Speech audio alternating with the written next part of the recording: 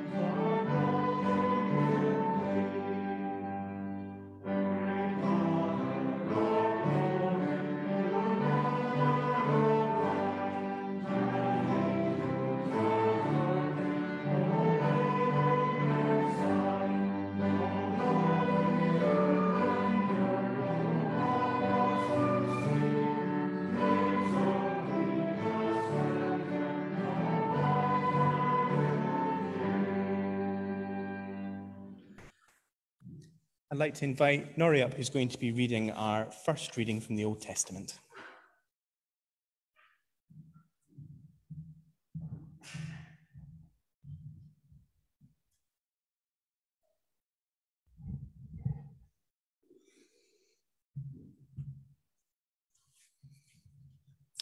Our first reading this morning is from Ecclesiastes chapter 3, verses 1 to 15. A time for everything. Everything that happens in this world happens at the time God chooses.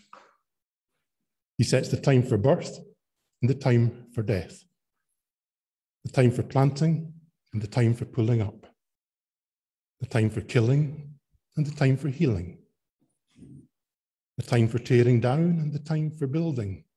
He sets the time for sorrow and the time for joy, the time for mourning, the time for dancing, the time for making love and the time for not making love, the time for kissing and the time for not kissing. He sets the time for finding and the time for losing, the time for saving and the time for throwing away, the time for tearing, the time for mending, the time for silence and the time for talk. He sets the time for love and the time for hate, the time for war and the time for peace. What do we gain from all our work? I know the heavy burdens that God has laid on us. He has set the right time for everything. He has given us a desire to know the future, but never gives us the satisfaction of fully understanding what he does. So I realize that all we can do is be happy and do the best we can while we are still alive. All of us should eat and drink and enjoy what we have worked for. It is God's gift. I know that everything God does will last forever. You can't add anything to it or take anything away from it. The one thing God does is to make us stand in awe of him. Whatever happens or can happen has already happened before. God makes the same thing happen again and again. God bless his word.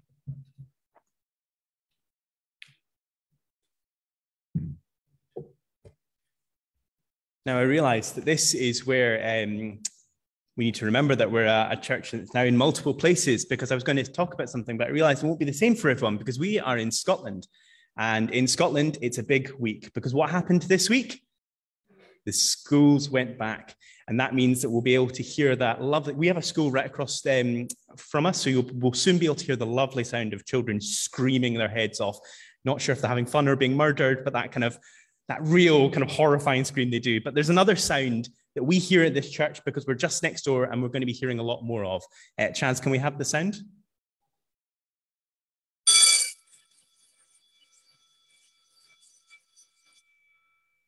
Now, you all recognize that, don't you? The sound of the school bell. But what does that mean? Well, it depends, doesn't it? Because what does that mean at the start of the day? School starting. What does it mean in the middle of the day?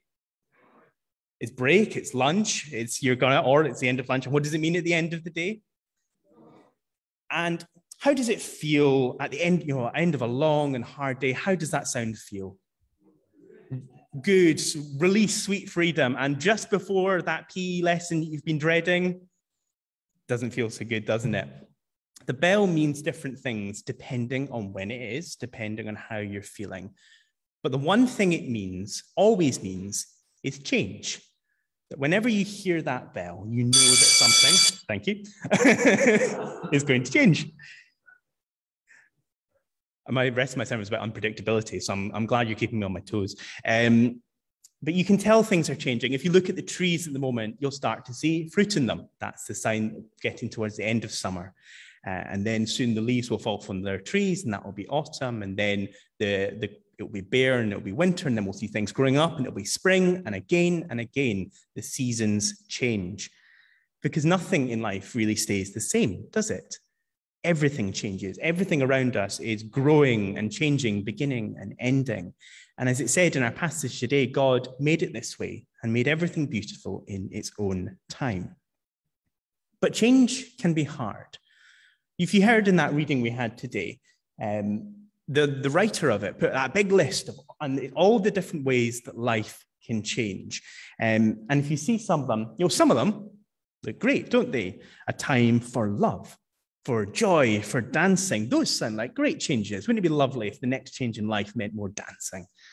But then there's other changes in there that aren't going to be so great. Time for sorrow, for tearing down, for losing.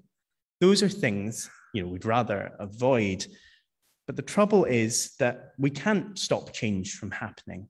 Change always happens. Just no matter how much we want it to, the school bell always rings, whether we like it or not. But the one thing that never changes through all these things is God. The Bible tells us that God is the same yesterday, today, and forever. God loves us, and we know that that love isn't going to go away. And so when life is changing, we can always ask for God's help because God is with us on the first day of school, and the last day of our job, every hello and goodbye. We can always know that God is there with us through every change. So let us pray now together about that, and we'll say together at the end the words of the Lord's Prayer, but let us pray.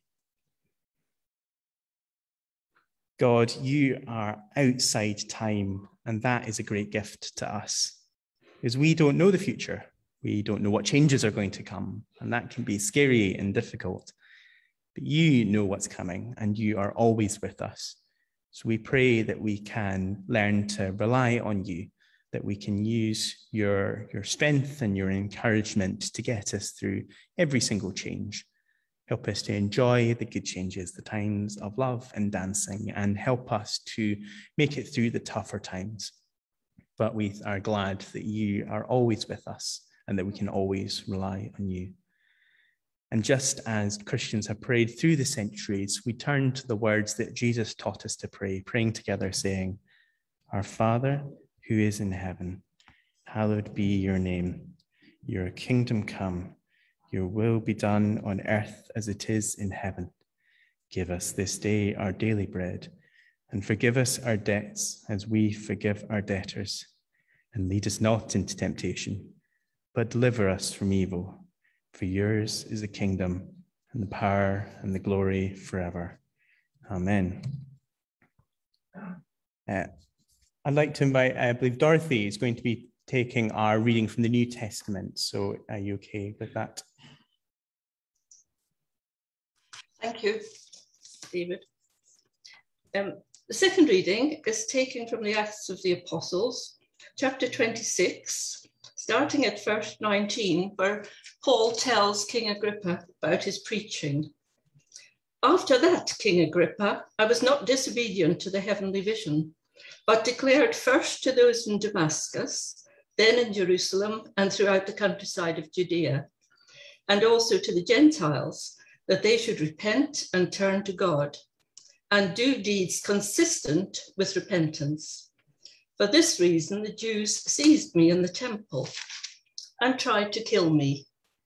To this day, I have had help from God, and so I stand here, testifying to both small and great, saying nothing but what the prophets and Moses said would take place, that the Messiah must suffer, and that by being the first to rise from the dead, he would proclaim light, both to our people and to the Gentiles.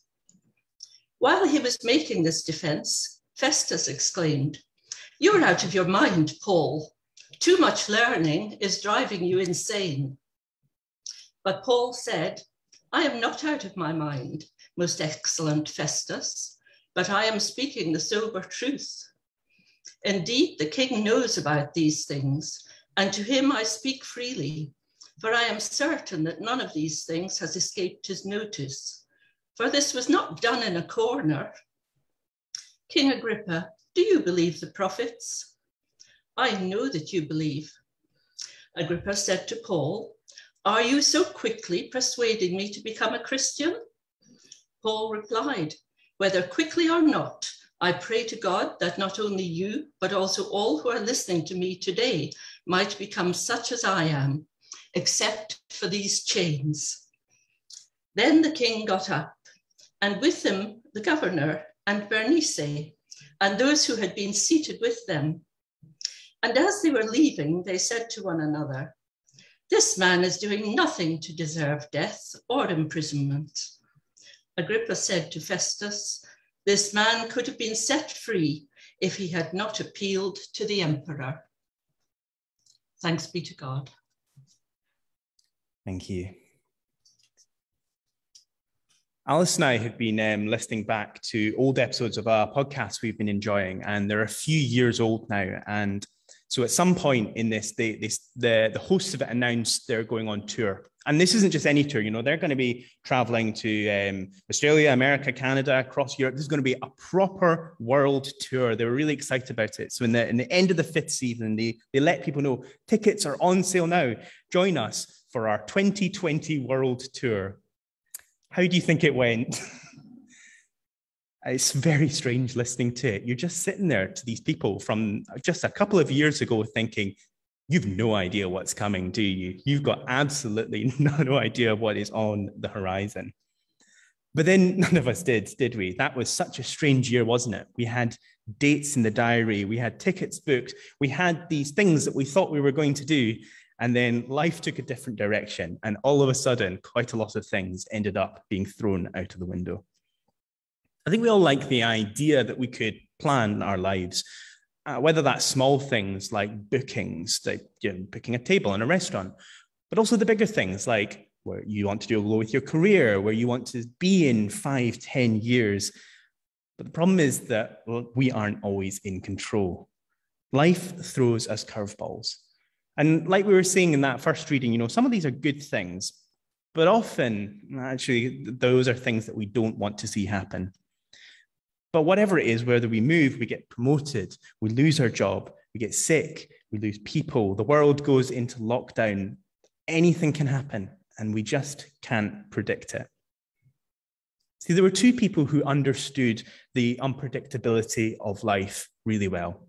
And one of them was the author of our first reading. So we read from Ecclesiastes, and Ecclesiastes it records the writings of someone that's only known to us as the teacher. And famously, it has one of the most explosive openings in all of the Bible. The beginning of that book starts, "It's useless, useless, said the teacher. Life is useless, all useless. You spend your life working, laboring, and what do you have to show for it?"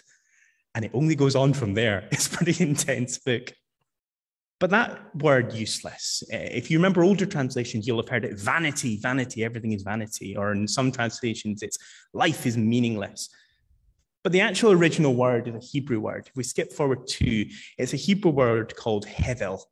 And what it means essentially is like smoke or vapor. So like when you blow out a candle and you see the smoke. And so what the writer of Ecclesiastes is saying, it's not so much that life is meaningless, but that life is like smoke. It's real. You can see it.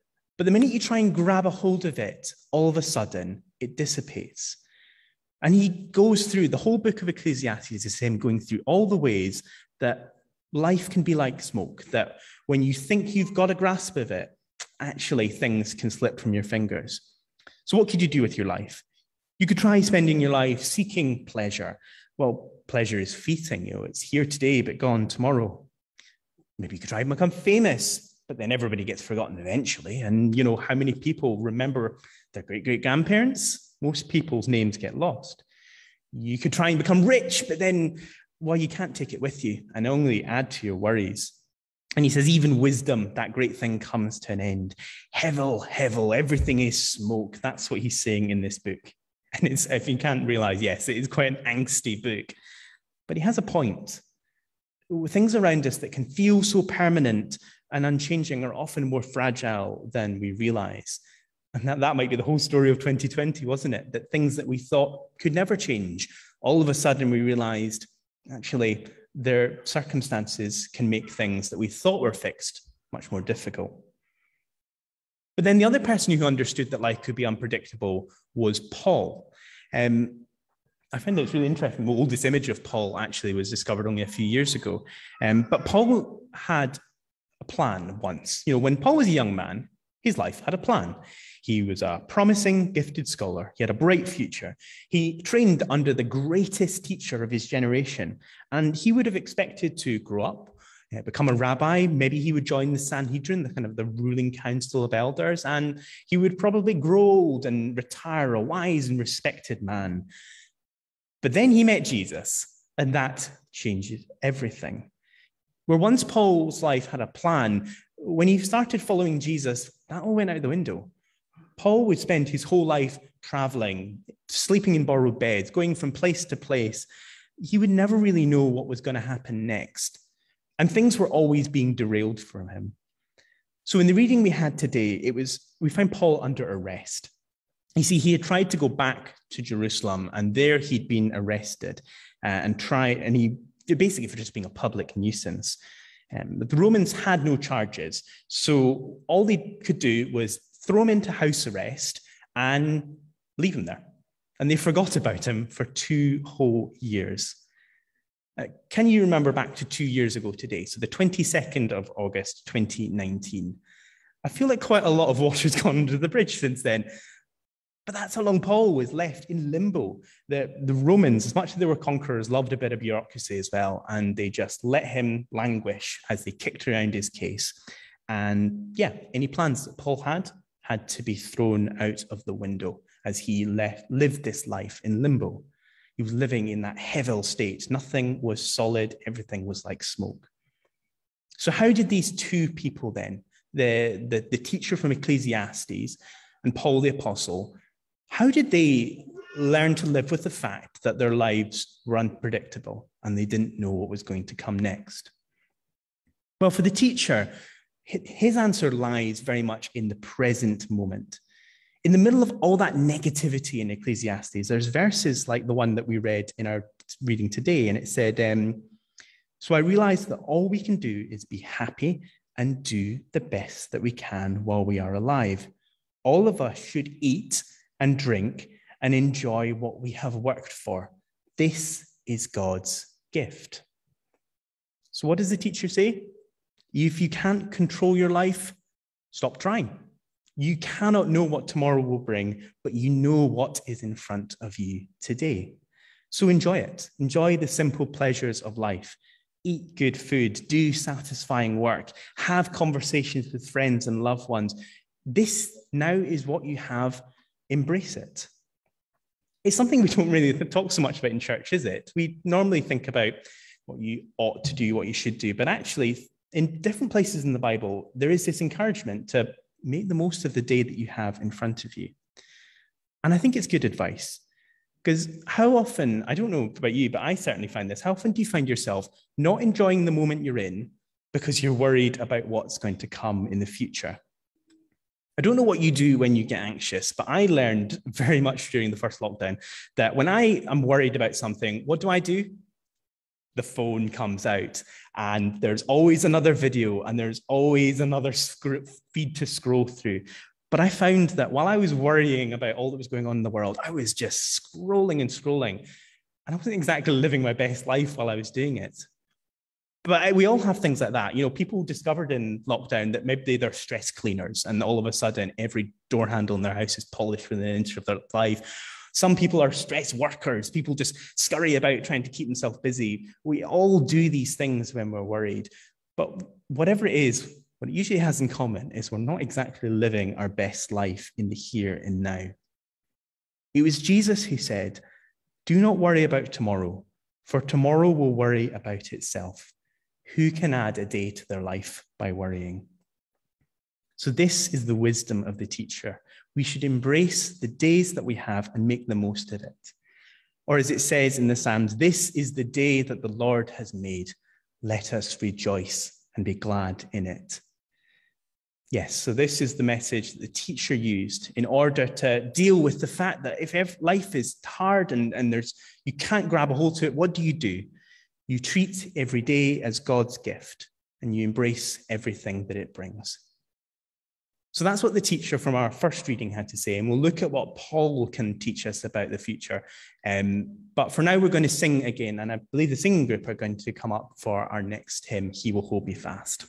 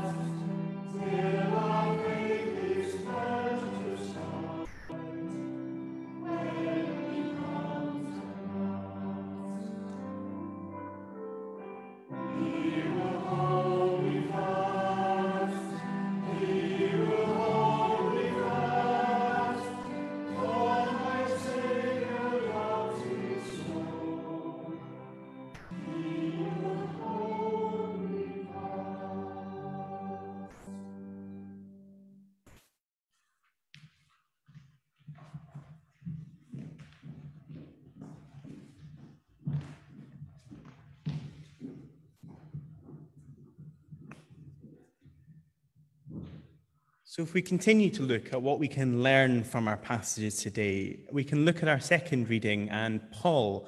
And how did Paul deal with the heaviness, the unpredictability of his own life? So today is our last reading in our series going through Acts. And so for the last one, we've skipped right towards the end, and it comes in one of Paul's many trials. Part of the unpredictability of Paul's life was that he was always being hauled before courts. He would be pulled before some governor or some judge or someone in order to answer for his supposed crimes. And this time, Paul was brought before King Herod Agrippa II. Now, King Herod Agrippa II was a Roman puppet king. And if you want to get a sense of who this guy was, you just need to see his family tree. So who's in that family tree? Well, his father was Herod Agrippa I. He had the apostle James killed. His great uncle was Herod Antipas. He was the one who had John the Baptist's head served to him on a platter as a wedding gift. And right at the top of that tree, you'll see Herod the Great. How well do you remember your nativity story? Do you remember what happened to the children of Bethlehem? This is the family we're talking about. So our King Agrippa in our story comes from a long line of these Herods who had this distinguished track record of ridding themselves of any turbulent priests that got in their way. And this was the chap that Paul was pulled before in order to make his case. Yet again, finding himself in another dangerous situation that he never could have predicted. But nevertheless, Paul did what he always did. He told his story. I do think it's really interesting in Acts because you can tell from the rest of the Bible, Paul is a great debater. He can construct watertight arguments. He's really good at that stuff. But whenever he's asked to speak and defend himself, his go-to is always to tell his own story and share about his own life. I think it's a good reminder that whilst arguments have their place, that when you're trying to convince them of someone of something, particularly in that kind of one-to-one space, actually telling your own story can be much more effective. But Paul told the assembled crowd who he was. He went right back and said, I was once the strictest of all the Pharisees. I was a zealous man who persecuted and even killed Christians. But then I met Jesus on the road to Damascus, and it changed my whole perspective. I used to hate Jesus and everything he stood for, but now I believe that Jesus is the hope of the world, and I've given my whole life to him. And as we read today, he said to the crowd, I stand here giving my witness to all, small and great alike, that Jesus rose from the dead and that he is the hope of the world. Now, I don't know if you caught this in the reading. At this point, the Roman governor, Festus, seemingly lost his cool, and he sort of just screams out in front of everyone, "You're mad, Paul! Your great learning is driving you mad!" And Paul just sort of sidesteps it. It's a really strange little detail, but I find it hilarious. Anyway, so after sidestepping the governor, thinking that he'd lost the plot, he turns to King Agrippa, this man, the great-grandson of Herod the Great, and he says, "You've read the prophets just like me. Don't you think it could be true?" And King Agrippa, interestingly, doesn't disagree with them, but instead he replies saying, "Do you really think that in such a short time you can persuade me to become a Christian?" And he had a point. This guy was a king. He was a cosmopolitan member of Roman high society, and not to mention that family tree.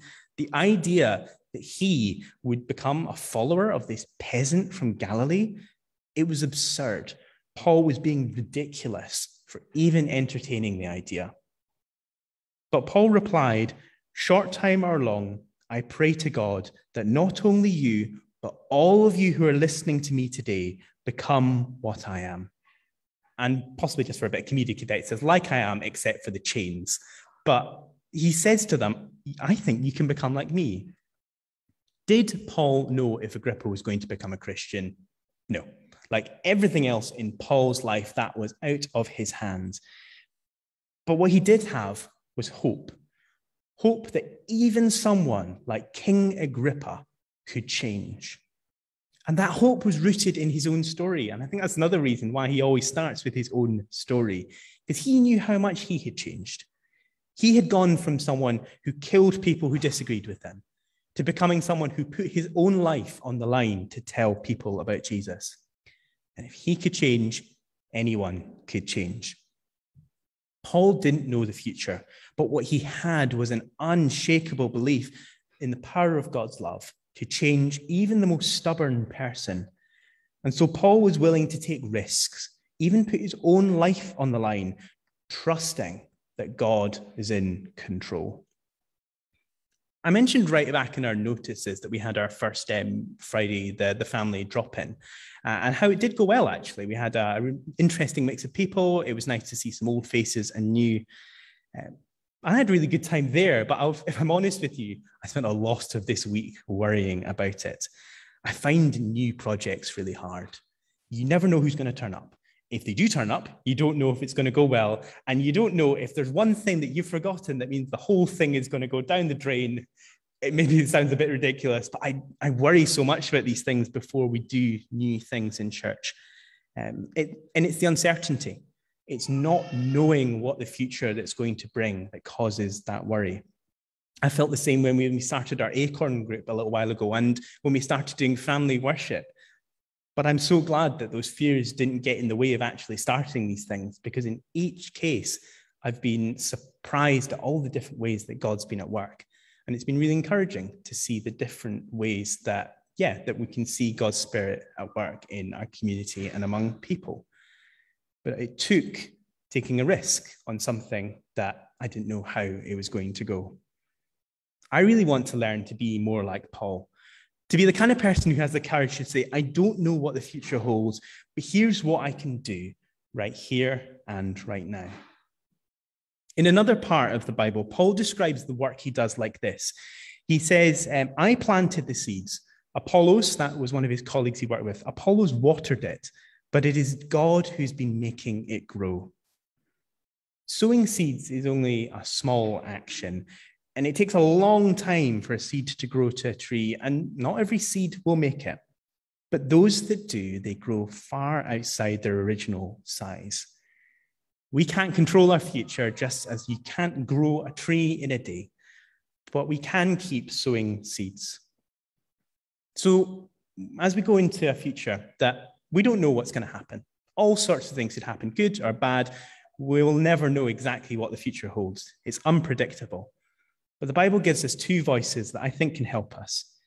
It gives us the teacher, who asks us to let go of our desire to control the future and to enjoy the present that we've been given.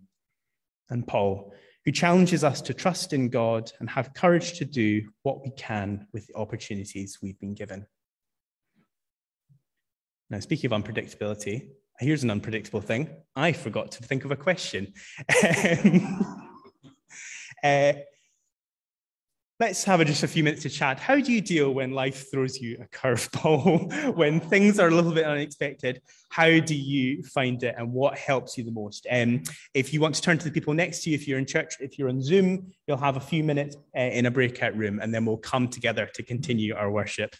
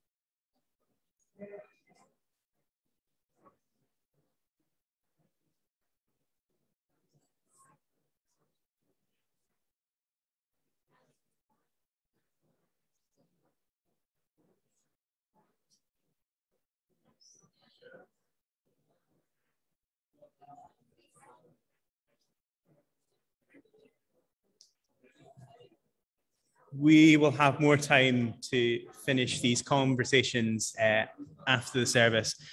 I realized it's only a few weeks ago that I did a service on encouragement. Now it's a sermon on dealing with unpredictability. I feel like it's just a long campaign to make sure you're nice to me when I fluff things up from the front.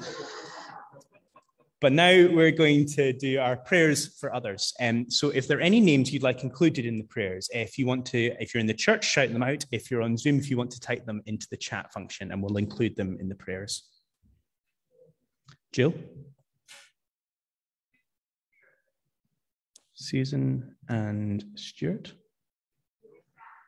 Oh, I got a few there. So I think I heard Michelle. Who else spoke there? Sarah?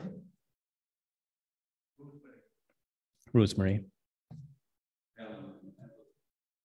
Helen and Evelyn. Are there any other names? Zoom, yes.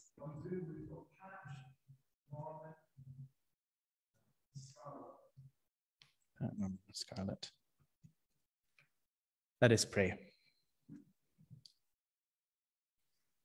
Loving God, we value so much that we can come to you as an unchanging God.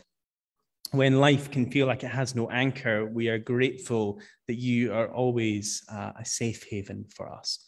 That no matter what we're going through, we can always turn to you. And we pray that we do, that in hard times, in good times, in celebrations and in mournings, whatever is happening in our lives, we pray that we remember to include you, to turn to you first, and to rely on you through all things. We pray, though, for a world with so much uncertainty and so many unpredictable futures. We pray especially today for the situation in Afghanistan. We pray for all the people whose lives have been uprooted, who are fleeing for fear of violence. We pray that they will be kept safe, that they will find safe refuge. We pray for everyone working in that region. And we pray for wise leadership and compassion to be the spirits of all the world leaders, all the important people working in that region. We bring before you also a nation where lots of things are up in the air. We pray for everyone who's waiting on results, everybody who's unsure if they're going to get something or not. We pray for people who are in limbo, people who feel like they don't quite know where their life is going. There are so many reasons why we can feel that life is uncertain and that we're not sure of what the future brings. And often that can be quite a scary place to be. So we pray that you are with everyone who is in that place, uncertain of where the future is. Help them to feel at peace in the moment, able to enjoy the present day as it is, and help them to look to the future with the knowledge that you will be with them through every situation. And we pray for everyone whose names are on our minds and hearts today. We pray for the family of Winnie, for Jill, for Susan and Stuart, for Michelle, for Sarah, for Rosemary, for Helen and Evelyn, for Pat, Norman, and Scarlett. And we pray for everyone else who we might be thinking of today.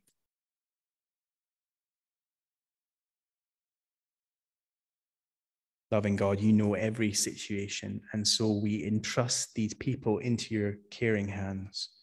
We don't know what the future holds for them, but we know that you will be with them always, that you will never leave them or abandon them, and for that we are truly grateful. So help us to go forward into this week and make the most of every day. Let us celebrate the days we are given as gifts, and help us to have the courage to step out in faith, to use the opportunities we are given to bring light and love into the lives of others and to enjoy the good things that you have blessed us with as well.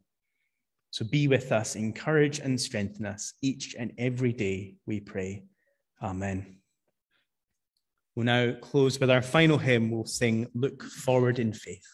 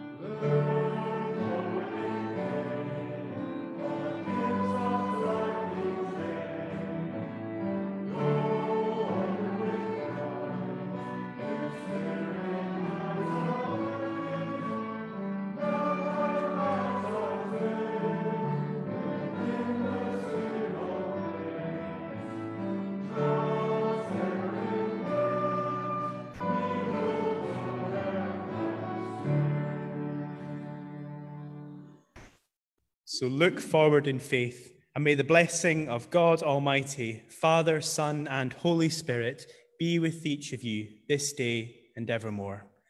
And all God's people said, Amen. Please be Amen. Thank you all for joining us. Thank you to everyone on Zoom. Thank you to everyone who attended in person. If you're on Zoom, please do enjoy some time chatting to each other after the service. And for everyone here, you're welcome to join us for tea and coffee after the service. But thank you for being here, and may God bless you through the rest of this week.